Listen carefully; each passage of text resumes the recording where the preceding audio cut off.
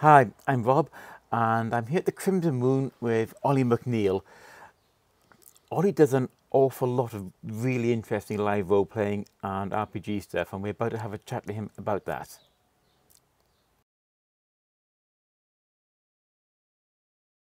Hi, Olly.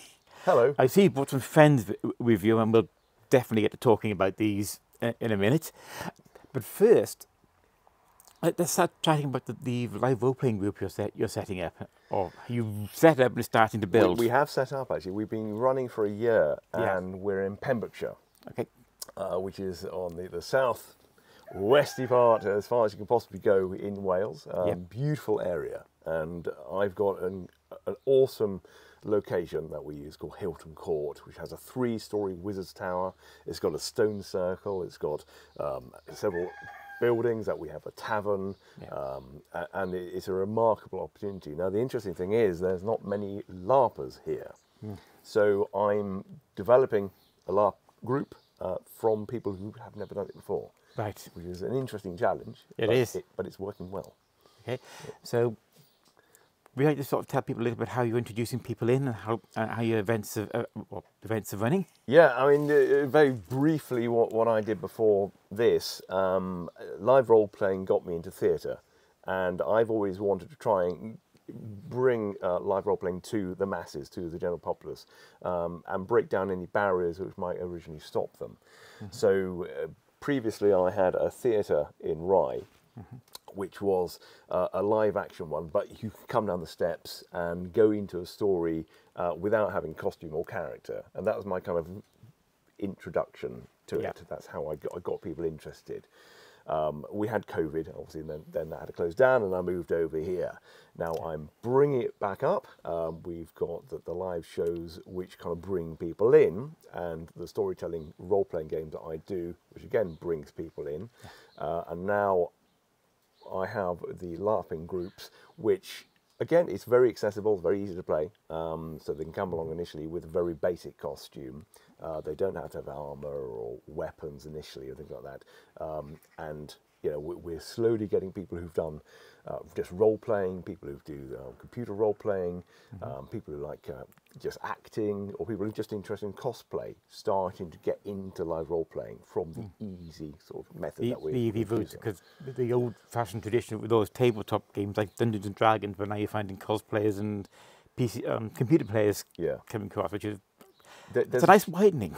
There's a huge curiosity and a huge pool of people who are curious. But if you look from the outside as someone who's never done it before, it can be quite intimidating to suddenly jump into it, especially if there's no other groups that anyone's tried before in the county, or the other 2 counties, apart from here. Wonderful, but I didn't really do too much live role play. It's a very small, little occasional events. So I'm trying to get regular events going, and we introduced it last year to families. Just to test it out. We had junior groups with parents playing, and then this year we've got an adult group, which is teenagers to adults who are playing, and from that we've just seen some incredible players just fall in love with it. You see a spark light up in their eyes. You suddenly see their post going to go, I've made a mask, I've made a costume, I've made a weapon, I'm making all this. You go, whoa, whoa, whoa, slow down. No, actually carry on. Actually just go ahead, please. So, that's outstanding. Yeah, it's very exciting, and it's interesting to have pretty much all your player group as newbies. You know. Oh wow, yeah, they're all at an equal level, all learning and experiencing and having those little light bulb moments all at the same time. It is. They're all new, all different levels, but they're all sort of benefiting from it and bouncing off each other. So when you're at that stage, there's a little bit of, you know, you have to lead by example, and hopefully, if we can get it right, we can create something quite unique in the LARPing community. That does sound, it sounds wonderful actually. It does sound good. I mentioned these earlier. Do you want to explain to people what we've actually got here? Well, you might recognise this one. Now, I do actually, yes. One of the things that we do that got people into role-playing was our interactive shows. This is made by Mark Caudry, who is just one of Mark's puppets, isn't it? It is. This is we call him Sebastian. I think it's Scabies. Scabies was the original name. His twin brother. And he's fantastic. And we've also got various other props made by Mark, and these are some that I've made myself. So Yeah. We've got a couple of good masks here. yeah, we've got a shadow goblin, and we've got a fey king that I made this one a few weeks ago. My background, after doing a lot of LARPing when I was about 14 to 20, was going to work in theatre as a prop maker and scenic artist, and that's where I come from within my shows. Is that I want people to have hopefully a very interesting role-playing experience. Yeah. The emphasis is not on rules, and it's not on battles. It's on characterization and storytelling. So we're not pushing people straight into battles, or we're not looking at complex, big rule tomes. We're looking at a lot more conversation, a lot more accessible and fun. Yeah. Well, hopefully it's all fun. But battles are fun, but it's just taking a slightly different angle on it. It is, and that is a lot easier again for people, because they can be quite intimidated. They look at some of these battles, they're going to go, I don't really want to throw myself into that. Yeah. But they do enjoy fantasy novels, and they do enjoy role playing, and they do enjoy storytelling. So you can bring them in there, and then if they do want to navigate towards fighting, there is that functionality there for them as well. Yeah. That's very good. And we talked about this, but I know you've also got a line of books and games you've published. Yeah. Do you want to quickly just mention those to let people know what you're fully about? Yeah, okay. If you look under the StoryMasters Tales, I started doing that as the stage show, which is a parlour theatre show that we used to do and still do. And then from that, I wanted to reach more people, so I developed that into a game. Yeah. First one was The Wailing Woods. Then we launched that as a Kickstarter, that funded very well. And then I had Dracodeep Dungeon. This is all set in the same threat law world, which is the same as the live action role playing group, which is called Folklore Realms.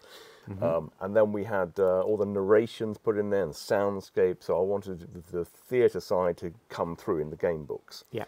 And now we utilise those game books as part of the source material that we use for the actual LARPing system. And I'm just going to throw a name drop in here as well. Go for it. When we had to close down the theatre during COVID times, we had to transform everything into online versions, which we won twice by the online LARP of the year. You did, yeah. But we got Tom Baker, who was a portrait photographer for 10 years, to be the voice of the show. So not only we got the Mark Corddry link with Doctor Who, we got the Doctor himself. Got the Doctor himself. Yeah. Yeah. So that was an amazing coup. So we use that in our live shows where we do a big show, we do a smaller show, and we use the Tom Baker thing for that. And then that draws our pool of new players to the LARPing site. Ah, that's outstanding. And please, name drop Tom Baker as much as you want around here. That's all incredible, Olly. I think there's one more thing I've got to ask before we finish up, and that's how can people find you? How can they find you online so they can get in touch? Okay, if you are curious to what we do, you can either find us on our Folklore Realms Facebook page. Yep. Just look for Folklore Realms, it's StoryMasters Tales and lots of pictures of Fae. And it's set in a sort of 18th century world, so again, it's slightly different. Yeah. And you have the Fae realm and the Shadow realm, and it's very easy to play, but it's a lot of fun, a lot of storytelling involved there. Or you can find me on my website, which is www.storymasterstales.com. Okay. And we are also hoping to kind of put Pembrokeshire on the map as a LARPing site, a place that we have castles, we have incredible coastlines, we have old manor houses, and again, the locations that we use. So we want to do horror ones, we want to do Cthulhu-style adventures, pirate-style adventures, and of course our folklore realm one. So that's fantastic. And for anybody who's watching, the links to those sites, they'll be in the description. So I think that's all for now, Olly. Thank you so much for coming in. My pleasure. And for doing this with us, and all the very best what we're trying to do. Thank you so much. Thanks for inviting me. Yeah. And don't forget, if you're watching this, don't forget to sort of like the video or subscribe to it as well. That really helps out. Thank you all very much.